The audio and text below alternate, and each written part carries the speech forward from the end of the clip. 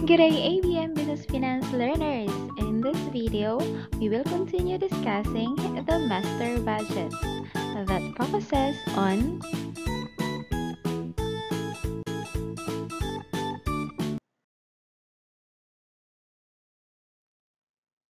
projected budgeted balance sheet.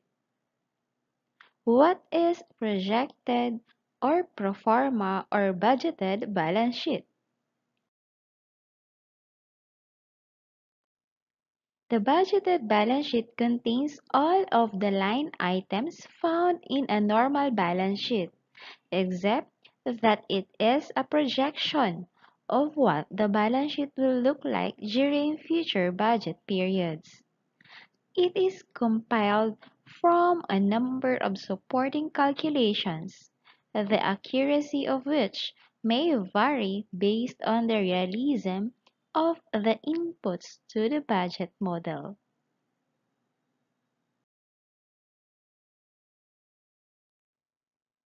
How to prepare a budgeted or projected balance sheet?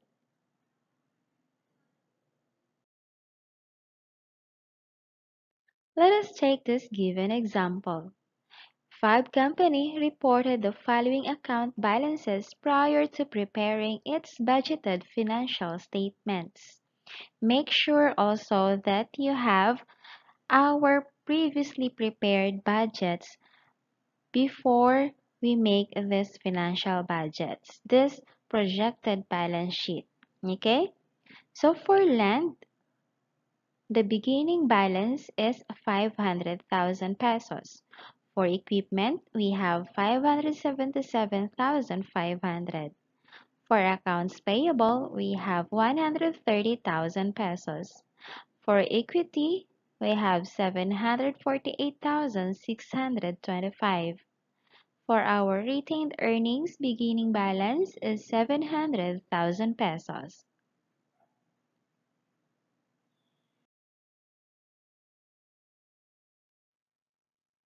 Now we have to prepare our budgeted balance sheet. Like the other budget that we have prepared, we have to write first the heading that consists of name of the company, type of budget being prepared, and the period coverage.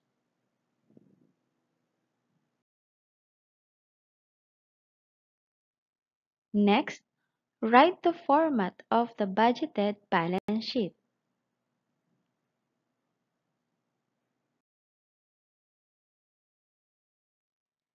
See given in the problem.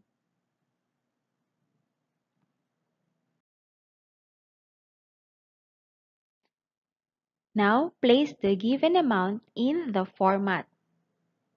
Let us begin.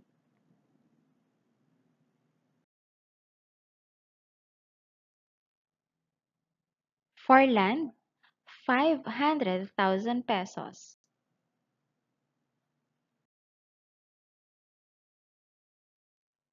For equipment, we have 577,500. But because in our cash budget, we have recorded a purchases amounting to 192,000 pesos,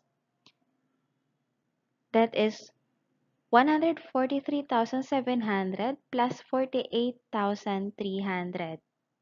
And we also deduct the depreciation from our manufacturing overhead and selling and administrative amounting to 90,000 pesos.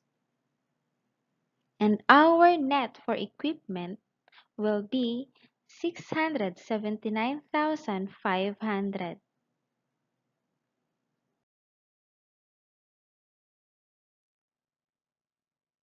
Next, we have accounts payable,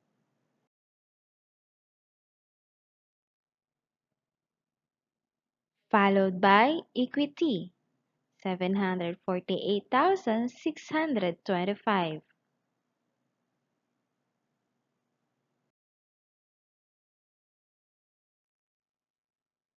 Next, the given beginning balance for our retained earnings amounting to 700,000 pesos.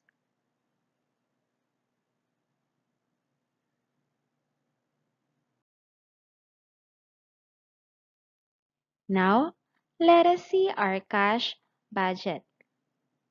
The remaining cash balance at the end of the quarter is 4,100 pesos.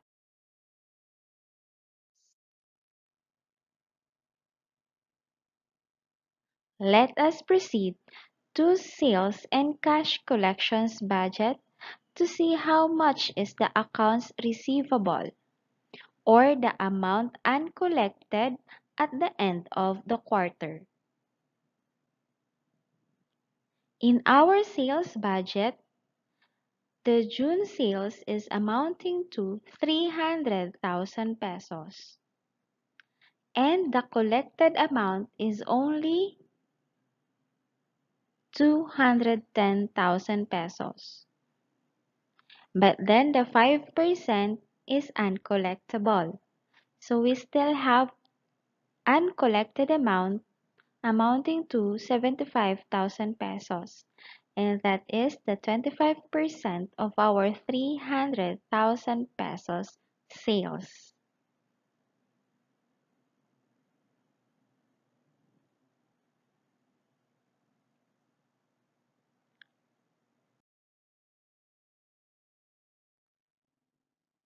Now let us see our direct materials budget. Our ending direct materials inventory is 11,500. 11,500 is 40 centavos each.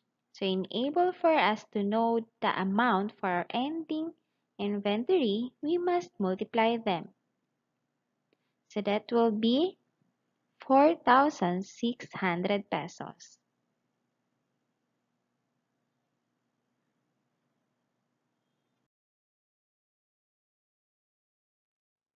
Now let us proceed to our ending finished goods inventory budget.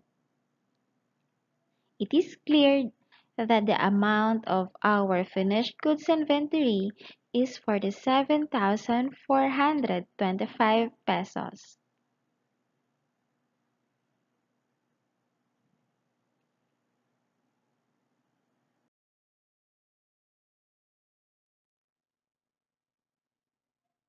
Now, let's see our budgeted income statement and get the net income or net loss. In our budgeted income statement, we incurred loss amounting to 219,000 pesos.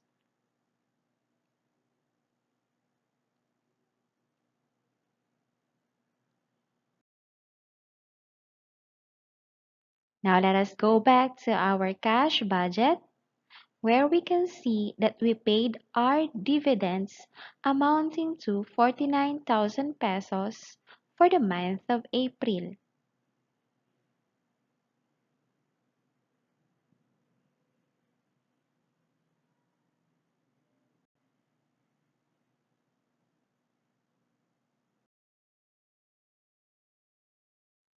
Now, let us solve for balances. Let us solve first the current assets. Let us add the cash 4,100, accounts receivable 75,000 pesos, direct materials inventory 4,600, finished goods inventory 47,425. Our total current assets is 131,125 pesos. Now let's add the property and equipment. Our land, 500,000 pesos. Our equipment, net of depreciation, amounting to 679,500 pesos. Total property and equipment is 1,179,500. Now let us add the current assets and property and equipment.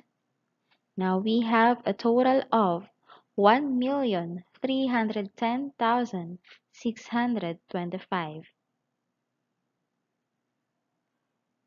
Let us now proceed to liabilities and equipment. Let us add the retained earnings. Let us get the balance. We have a beginning balance of 700,000 pesos. We incurred loss amounting to 219,000 pesos. We paid our dividends amounting to 49,000 pesos. We have an ending balance for our retained earnings amounting to 432,000 pesos. Let us add the liabilities and equities. Accounts payable 130,000, equity 748,625, our retained earnings 432,000 pesos. We have a total liabilities and equities amounting to 1,310,625 pesos. Don't forget to double roll the final amount.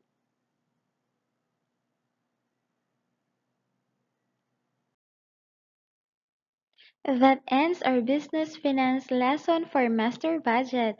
Hope you enjoyed learning. Thank you so much.